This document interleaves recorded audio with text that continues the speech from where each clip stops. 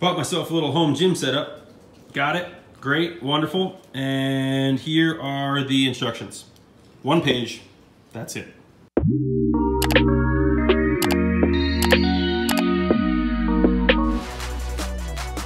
I went down to AAA in 2013, caught him once or twice, and thought he could be maybe the best out of the young guys. When he came up in 14, he really showed some guts, and I thought then he could definitely win a few Cy Youngs.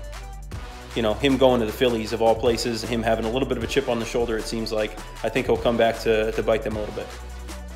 Offensively, just making contact a little bit more often. He has good plate discipline, so if he can cut down the strikeouts even just a little bit, could definitely get better there too. Actually, Dylan G, and I'm even gonna give you a year, 2013. He had a nice 4-pitch arsenal, and it gave me an opportunity to really mess with the opposing hitters, which is something as a catcher I love to do. When we both got to Atlanta, he didn't know I was there yet. He saw me and his face just absolutely lit up. The Philly fanatic is definitely not overrated. Sorry, Mets fans, but I mean, this guy is just an absolute comedic genius. Fastball, gotta be a knuckleball in there. It's the only way I'm gonna get anybody out. Probably have a decent cutter. I wish I could have used the entire arsenal in my lone big league appearance.